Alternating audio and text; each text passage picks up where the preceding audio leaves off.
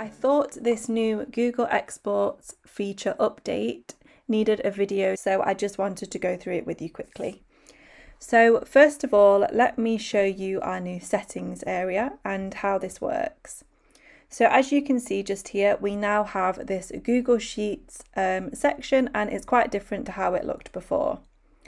So once you get here, you can go ahead and start adding your Google Sheets. Now, as before, you could only have one Google Sheets. Well, now you can have as many as you like, and you can also include the tabs within those sheets. So let me go ahead and show you how. So you will click on add a row here. As you can see, I've already done that. And then you would head over to your Google Sheets, and the section that you're going to need is this bit just here. So you would go ahead and you would copy that, and we go ahead and paste it into there. So let's do another tab. So as you can see at the bottom of my Google Sheets, I've got Argos and Walmart. So let's go ahead and add another one in here. Oops, we've got too many. What can we call this one? Let's call this one Tesco. And then we go back over here and we've got our tab ID. So we want to type it exactly as the tab is called. So we're going to call it Tesco. And here we're going to put BBP Tesco, just so that's going to be the name that shows on the front of BuyBotPro. So we'll go ahead and we'll click Save and Sync. And next I'm going to show you something that's going to happen if you haven't yet given the right permissions to BuyBotPro. So obviously we're going to analyze, and then we're going to come down here and we're going to try and click on BuyBotPro Tesco. And as you can see, this pop-up opens, and this is where we need to give the correct permissions to BuyBotPro in order for us to be able to do the Google Sheet export. So here you're going to need to click Allow. And then as you can see, you get this just here, copied to BBP Tesco. And if we head over here, you'll be able to see that it has added in the deal just there. And if we wanted to, we could go ahead and add it on BBP Argos and BBP Walmart.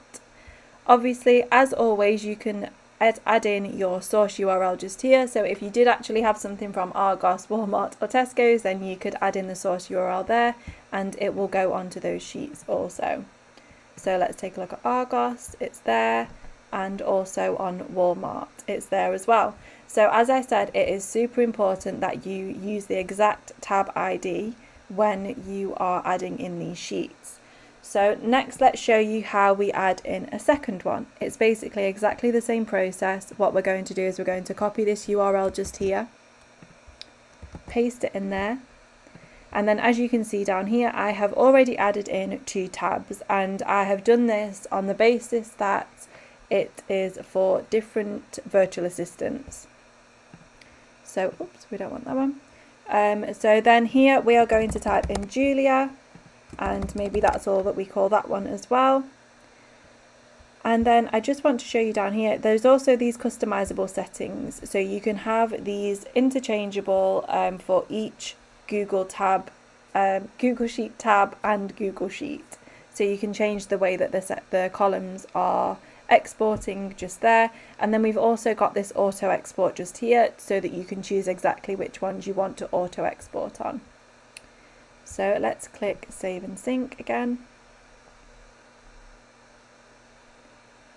and then we will analyze,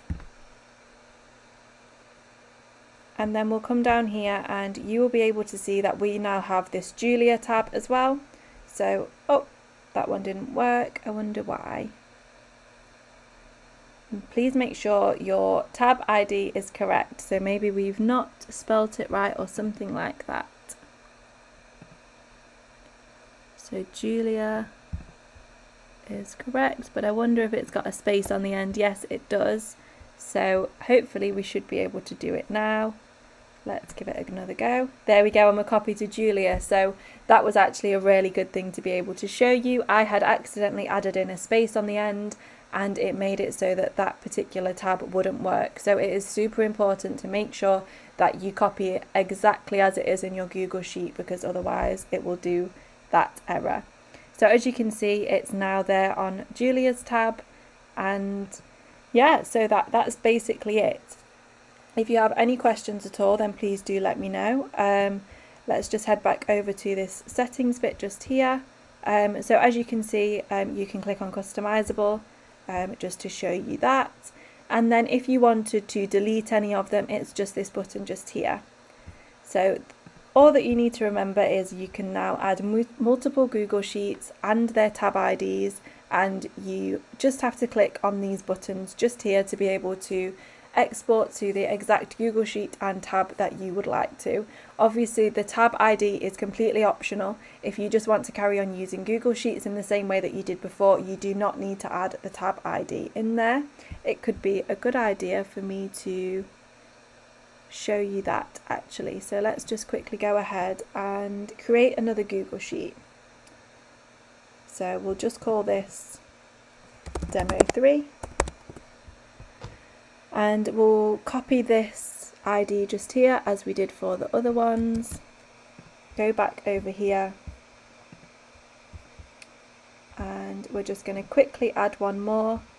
Enter in the Google Sheets ID there. Now the name is totally optional as well. If you don't add a name, then it will just show you the Google Sheets ID. But we'll just type in Demo 3 here and click Save and Sync. So the tab ID is completely optional. And then we'll go ahead and we'll analyze again.